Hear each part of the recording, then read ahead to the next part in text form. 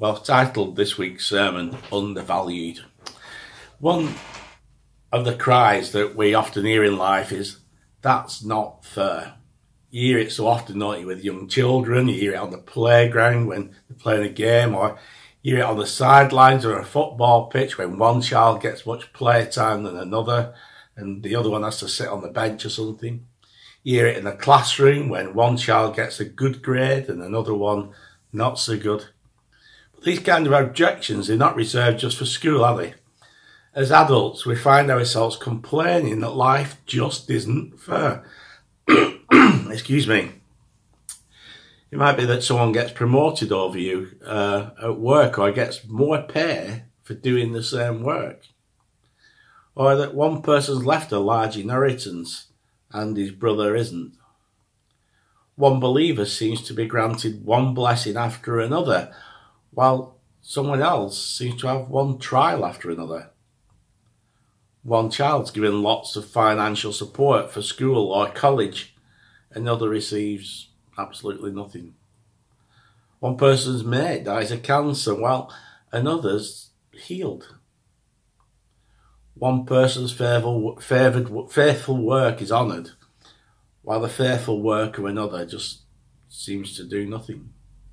I bet you could add your own items to the list. These are just things that are coming to my head. There are times in life when we all have, on occasion, I'm sure, said that things just weren't fair. They just don't feel fair. There's times when we feel that we're getting cheated. Consequently, when we come to Matthew 20, verses 1 to 16, it's so easy for us to identify with those who've received less to such a great degree that we are blinded to the message of the parable. I won't read the whole story again, but immediately as we read it, we see the problem here. Some of the people worked 12 hours and some worked only 1. And all of them received the same amount of money at the end of the day. Now just imagine how you feel. Suppose you agreed for, say, £5 an hour. You work for 12 hours and so you've made £60. You suppose someone else, but then suppose that someone else was hired later and made the same amount. How would you feel about that? Now that some of the people were making £6.66 an hour, others were making £10 an hour, some were making £20 an hour, and one group was actually being paid £60 for 1 hour's work, all for doing the same work, but less hours. This parable irritates us so much that many people have tried to explain this parable away by saying the people who went into work at the beginning of the day were lazy, or people who worked the hour worked as hard as the others who've been there all day. But this is unsupported by anything in the text. The Bible doesn't tell us anything about that. It's unlikely. The owner in the parable says nothing about the work ethic of the people. We're led to believe that all these men worked faithfully. Others just try to say that the message of the parable is that it doesn't matter how much or how little we do, we'll all receive the same thing. And in one sense, that's true. Everyone who has faith in Christ will receive eternal life. But there are many places in Scripture where we're told that God will also additionally reward each person for their labour. The challenge this morning is to face this text squarely and seek to understand what the Lord would have us learn from it. And I'm hoping that we see 4 lessons at least in the text this week. First of all, the kingdom of heaven is characterised by grace. The first thing that we notice is what Jesus tells us the parable is about. He begins the parable with the words, "The kingdom of heaven is like." This parable is not teaching us about good business practice or labour law. It's designed to teach us about God's kingdom and how people get to heaven. First, we should learn that God is seeking people for his kingdom. Not only does God seek them, but he continues to seek them for inhabitants of his kingdom. God has sought people since creation, and he continues to seek them today. God seeks you diligently. He's pursued you in your early years. And if you did not respond, he continues to seek you in your teenage years and in your adult years. And yes, even in your twilight years. God wants you in his kingdom. He wants to be in a relationship and friends with you forever. Second, we must learn that all who accept God's invitation of grace will receive eternal life in heaven. It doesn't matter whether you turn to the Saviour. The same wonderful gift of salvation will be given to anyone who comes to him. He will not cast away, we're told in Acts 2:21 and Romans 10:13 and other places. As long as there is life in your body, there is still time. I love the fact that the guys who worked for only 1 hour waited in the marketplace all day long. They were willing to work, if only for 1 hour. They could have gone home. They could have given up. They could have concluded that they were worthless, but they didn't. They waited in hope, and their hope was rewarded. You may feel that there is too much water under the bridge for you. You may feel that you squandered too many opportunities. Friend, don't turn away. The Saviour continues to invite you to be part of his kingdom. There is still hope for you to find forgiveness and everlasting life. It's never too late. Receive that offer today. Secondly, I hope we see that there's a great benefit in coming early. Many will look at this parable and conclude that they can wait until the last minute to receive Christ. Or wait till I'm on my deathbed. They'll say that they can receive the benefit without having to work at it, without needing to be a disciple for so many years. Why get paid £60 and the £60 an hour rather than £5 an hour? I mean, it makes sense, doesn't it? Why not wait to follow Jesus? After all, if the last will be first and the first last, why not try to be last? And then we can become first in heaven. Suppose God bless you, though, with a couple of healthy children. After several years, you decide that you'd like to adopt another child. So you find a 2-year-old in need of a home and adopt this child into your family. The experience is so delightful for you that you find another child. This one's 8 years old, and you make him part of your family. Then you go out one more time, and you go out this time and find a 13-year-old without a home, and you adopt her into your family.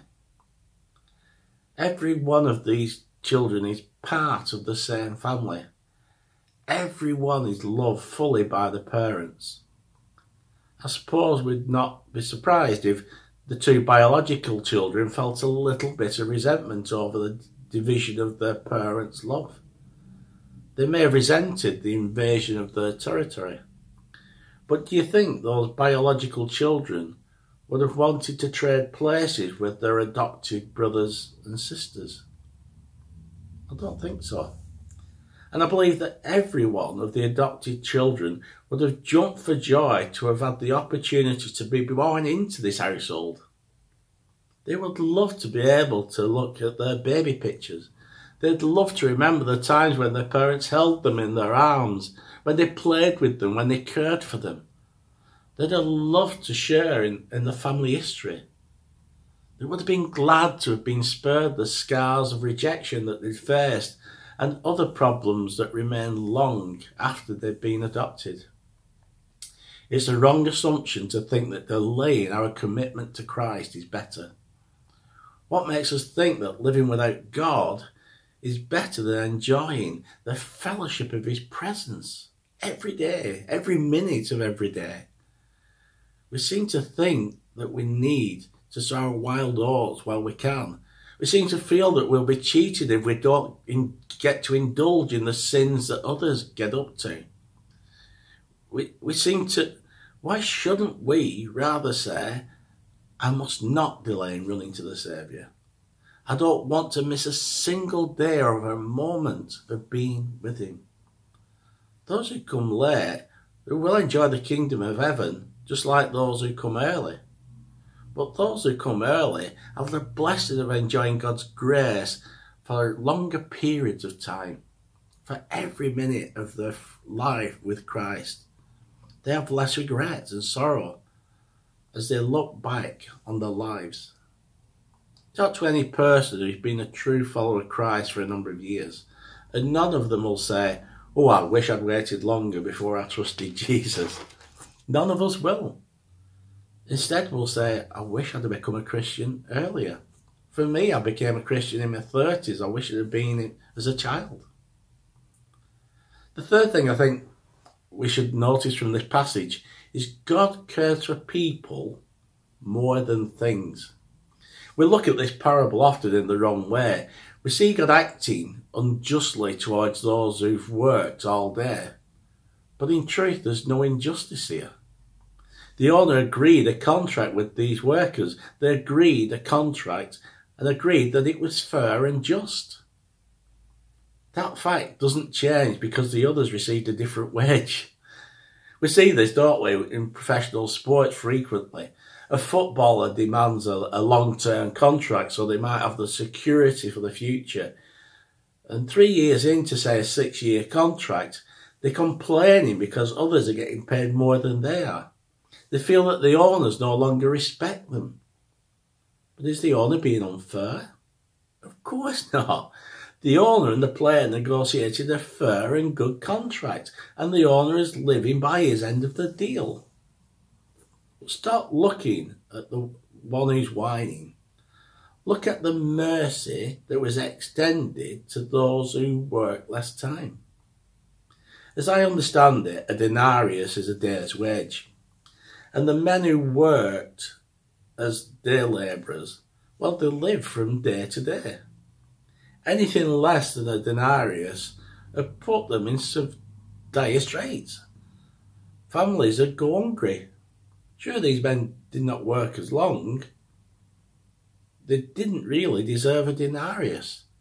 But the owners are aware of their needs, determined to meet their needs without regard for what his obligation was. The owner would have been just in giving these people much smaller amounts of money. But instead of acting in justice, he acted in mercy. Let me say that again. Instead of acting in justice, he acted with mercy. In your sense of outrage at the perceived inequity of this pair, have you missed the element of mercy and grace? Do you really want God to treat you with justice? Do you want God to only give you what you deserve? Of course not. If we got what we deserve, we'll see what we deserve by seeing the punishment Jesus took on the cross. That's what we deserve. It's vital that we depend on God's grace and his mercy. We depend on God's mercy, and it's vital for our own salvation and life. And it seems to me that this is the main message of the story. We are recipients of mercy. Beggars can't be choosers. I'd like us to notice from this passage that when we focus on what others get, we're unable to enjoy what we've been given. The most practical lesson for you and for me to notice is the attitude of the people who arrived first. These men did not feel cheated when they thought they were going to receive a denarius. In fact, we might imagine that they felt very fortunate to have a job.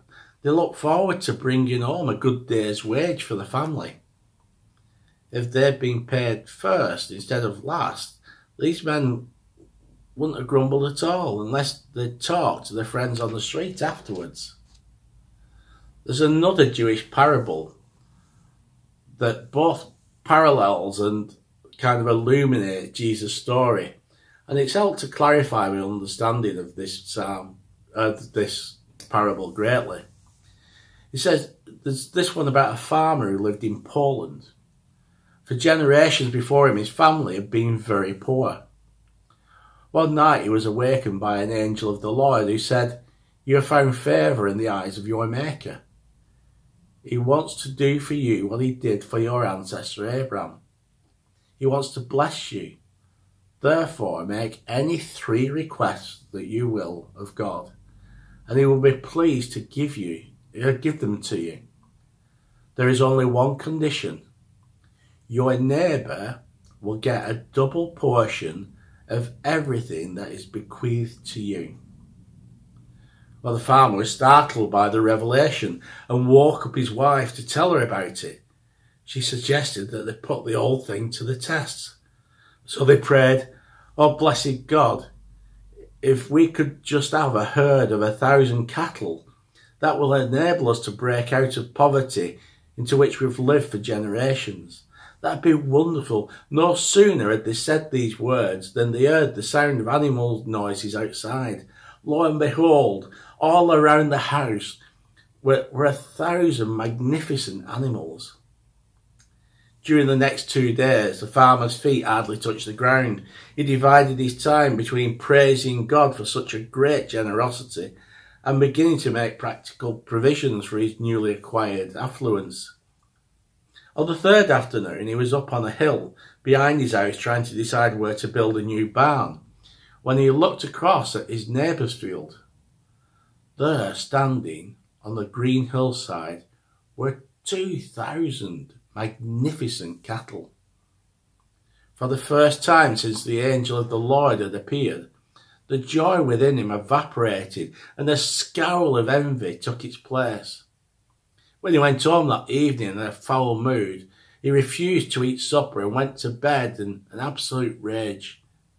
He couldn't fall asleep because every time he closed his eyes, all he could see was his neighbour's 2,000 cattle.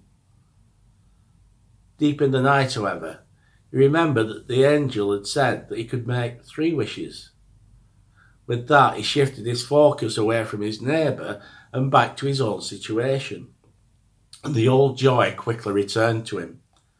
Digging deep into his own heart to find out what else he really wanted, he began to realise that in addition to some kind of material security, they'd always wanted descendants to carry on his name into the future.